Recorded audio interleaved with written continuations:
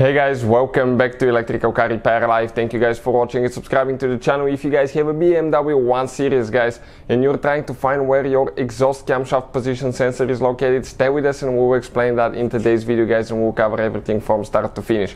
Before we start guys, okay, let me introduce you to the channel. Every single car we get at the shop, we make at least 200 free repair videos, and specifically on BMWs even more. Why we do that? Because our mission at the shop is to save you as much money as we can. All we need in return guys, please subscribe to the channel and like the video so we can keep providing that free information.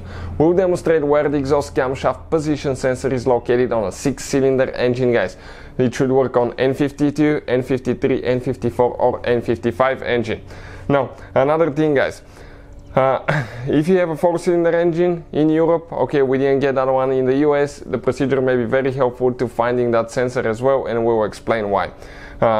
If you need to buy new sensor replacement parts too, we'll have the link shared in the description of the video below for your convenience, so please check it out. Let me show you now, okay, what we have here, okay, and what we need to do to get to the sensor.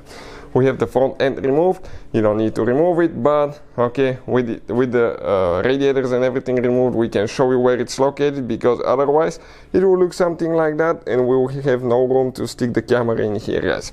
Now if you have the radiator fan still on, disconnect your car battery. It's even recommended to disconnect the car battery every time you remove or replace electrical components, and on these modern vehicles it really matters which terminal you disconnect and reconnect first.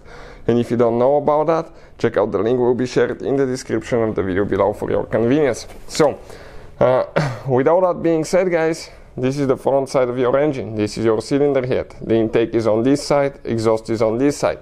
You will have two camshaft position sensors. This is the intake side, this is the exhaust side. This is the one that we need today guys.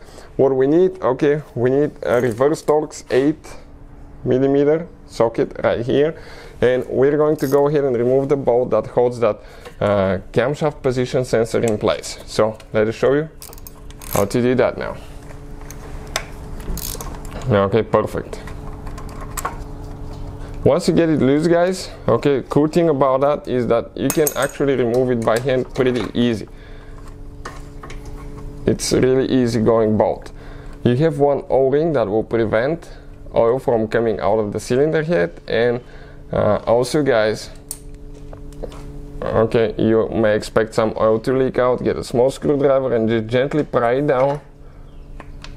Okay, comes out. Now all we have left is to disconnect the wire that connects to the sensor. How we do that? There is one tooth that we need to pry up, okay, this tooth right here.